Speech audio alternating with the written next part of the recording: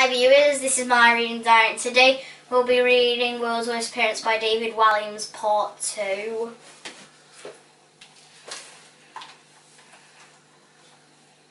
So the morning of the final came. Pink dashed around the supermarket with her parents to buy all the ingredients she needed to make her creamy mushroom pasta.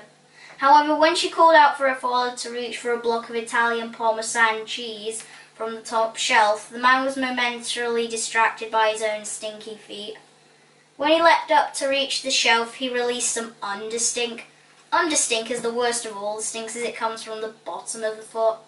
The stench snaked all the way up from his toes to his nose, and even he was taken by surprise by the phantasmagoria. As his wife and child gagged, the stink actually blinded Peter for a moment. Tears welled in his eyes at the smell, and he picked up a pat of cooking fat by mistake. This was not noticed until much, much later. Once they had bought all the ingredients, the Pong family raced to the marquee, which was set up in a beautiful part of the English countryside. The final of cook-off was live and beamed all over the world. "It's time to cook," announced Tony Truffle, and the three finalists got to work. Henry Heft was making a panettone, while Vinny Vinegar was going to boil yet another egg. "How is that an Italian dish, Miss Vinegar?" asked Tony. "The hen who laid it was Italian," claimed Vinny. And they were off. They had just half an hour to cook something delicious and wow the judges. All was going well for Ping Pong. She fried the mushrooms, added them to the creamy pasta sauce, and added that to the spaghetti she had boiled perfectly. Not too hard, not too soft, just right. The finishing touch would be the Parmesan cheese she would grate on top, just to add that wow factor. She took out the cheese grater and smiled to herself. She had very nearly done it. However, when Ping reached into her bag to grab the Parmesan cheese, she was horrified to discover a block of lard. "Dad!" she shouted across the marquee. Her proud parents had been peeping through a gap in the tent and now dashed over to her. "What's the matter, my love?" asked her mum.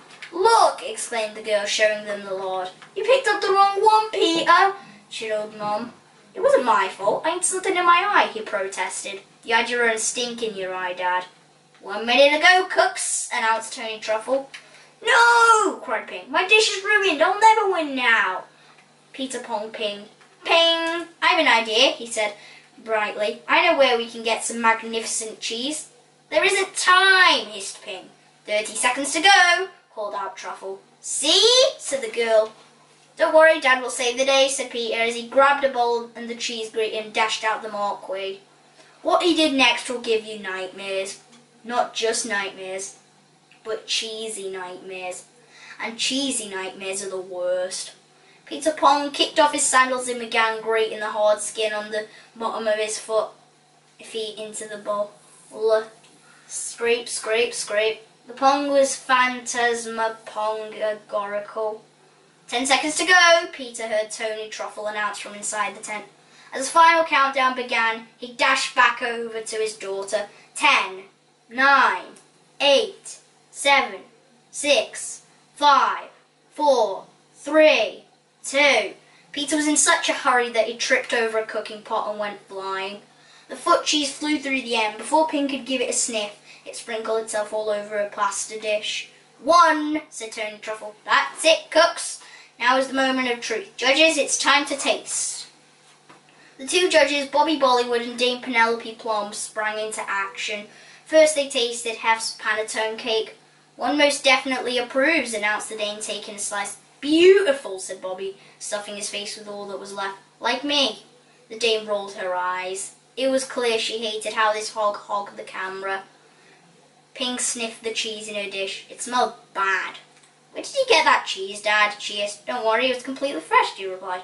Meanwhile, the presenter and judges moved on to Vinny Vinegar, who as usual did not crack a smile. The Dame was first to take a spoonful. One must congratulate you. A textbook egg-flavoured and egg-shaped egg. In a word, eggy." "This is definitely an egg," muttered Tony. "Perfect," added Bobby. "Just like me." He popped the rest of the egg in his mouth all at once, shell and all. The Dame muttered, "Ridiculous little man," under her breath. "Dad," hissed Ping. "Is the cheese what I think it is?" "Peter, no," added Mum. "Shush," shushed Dad. "They won't notice a thing." The three arrived at Ping Pong Station. "Wow," remarked mocked Tony. "The aroma of that cheese is overpowering." "It is Parmesan," lied Peter. "It is a special type of Italian cheese." The presenter was most put out. "I think I know my cheese," he snapped, patting his round tummy. Tony, Bobby, Bollywood and the Dame all eagerly helped themselves to the spaghetti. "I'm starving," announced Tony. "Ravenous," added the Dame. "So hungry, I am angry," exclaimed Bobby. He still had bits of the cake and egg on his face. "Hangry."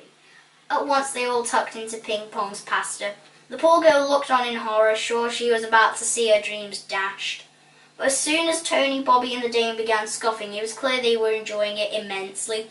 "Scrumptious," declared Tony. "3 Ds," began the Dame. "Delightful, delectable and delicious." "Yummy," was Bobby's verdict. There wasn't much left, so he picked up the bowl and poured the remainder down his throat.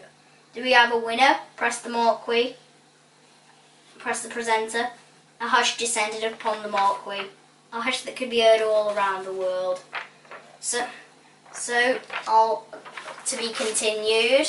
So, like this video for part 3.